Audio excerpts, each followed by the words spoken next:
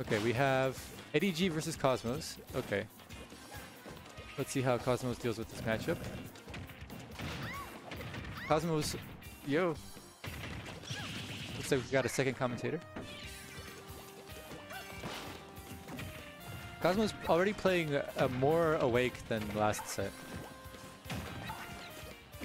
We have not seen any mummy yawns. Having said that, this game is completely even considering kill percent for both of these characters.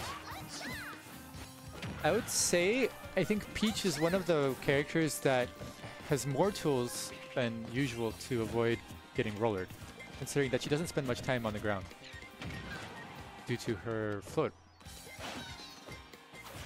Beautiful avoiding of all edge guards by Eddie. Yeah, Cosmos kind of playing more aggressively than Eddie was ready for, and that allowed him to finish that stock. Ooh, Cosmos knowing how to punish that field pressure. That was impressive. Okay, Eddie finding forwarder. Ooh.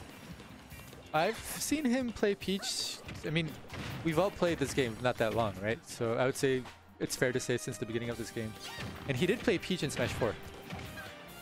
Yeah. And I think he was a Brawl Peach too, I'm not sure. But he definitely, this is not like a random character for him. Having said that, he's already down 2 stocks due to that incredible combo that Cosmos got him. What do we have? Cosmos playing very safe at the ledge game, not getting forward aired. Oh, and roller does in fact seal the deal. Are you on? It says I can't tell. No, I don't think you're on.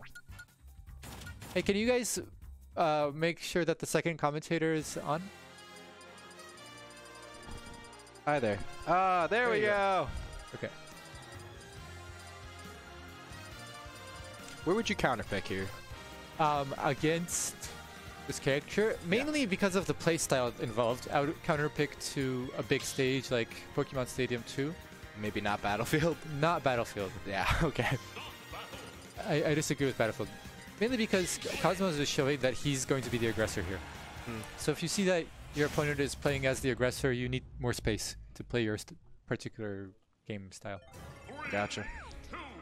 I'm not sure what Peach has here. Okay, he's already at the ledge. Over committed on that combo and immediately got punished. How do you feel about Inkling as an actual character on the tier list? I don't think they're that good. I mean, they're top tier, but I definitely don't think they're the best character. I think Peach was probably better. I feel that. I understand that a lot. I feel like they're a menace online. Oh yeah, of course. But For sure. on this, it's kind of hard to say. I think they're a light character that struggle to kill. And that means that they'll probably get punished by a character like Wario or, you know, even Donkey Kong. It's really hard. Okay. Oh, ooh, nice timing. That was lovely. I really don't know how he's gonna come back from that. We'll find out. Well, now the stage is in his favor in the sense that if this was a big stage, he would be chasing forever. Oh, I understand. That's good. So now at least he doesn't have to chase, you know, on PS2. Those back airs are beautiful. Oh, last time that happened, he got comboed off stage and died. Okay, this is death. And Eddie's kind of playing deer in headlights-y.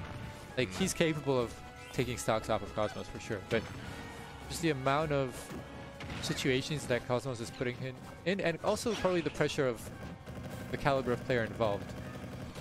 right. Punish. Oh, come you on. want to be cool. Good up smash. But that up B was overextending to a different level. He just wants to get the stock right now. You can tell. He's fishing. And I expect Cosmos to not let him. Yep. He just hasn't been able to get back on stage safely without taking something. Ooh, ooh. That could have been a harder punish, actually, I think. Ooh.